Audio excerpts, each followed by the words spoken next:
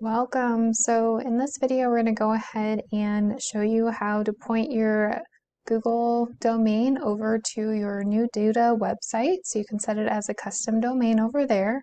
So go ahead and go to domains.google, and that link as well as any other links will be in the description below for you. Go ahead and click on sign in, and then you're going to want to log into whatever account you purchased your Google domain with. Alright, so when you sign in, you should see something similar to this. You should have it highlighted on My Domains, and whatever domains you have will be listed here. So go ahead and next to the one that you want to manage, you're going to go ahead and click on Manage. And over here on the left, you'll see DNS. We're going to go ahead and click on there. And then you want to make sure it's default name servers and that is active. If not, you'll see something over here to choose these settings or something like that. And then we're going to go ahead and basically create this from scratch. So how you're going to do that. So again, default name servers, and then you should see custom records.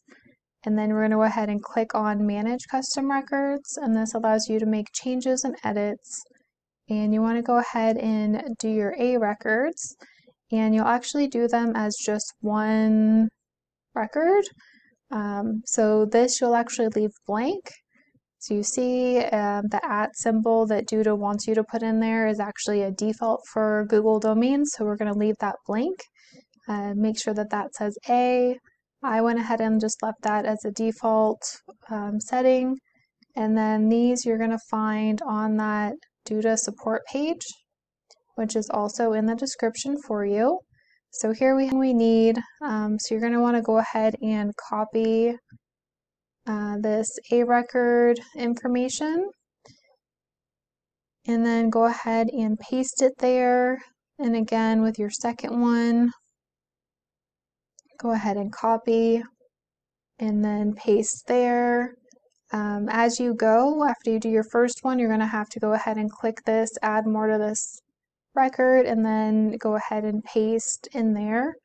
So you should actually have two records here. So it looks a little bit different than some other domain websites. Normally, other ones you have separate entries, but this one it groups any of the same type together. So it should look like this for your A records. And then we're going to go ahead and add our CNAME. So for this one, you're going to want to go ahead and make sure, if you need to, go ahead and create a new record. And then go ahead and type in the www. And then this is another confusing part, is it doesn't say CNAME, it says CNA ...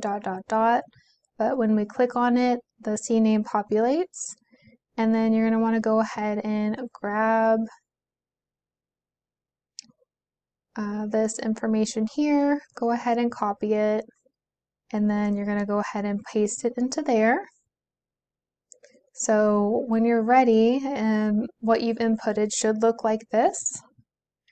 And I only deleted it because I already had it. And then you're going to go ahead and click on Save when that's all done. And it should look nice and happy. And make sure that this says this nice green box and that everything is set up correctly.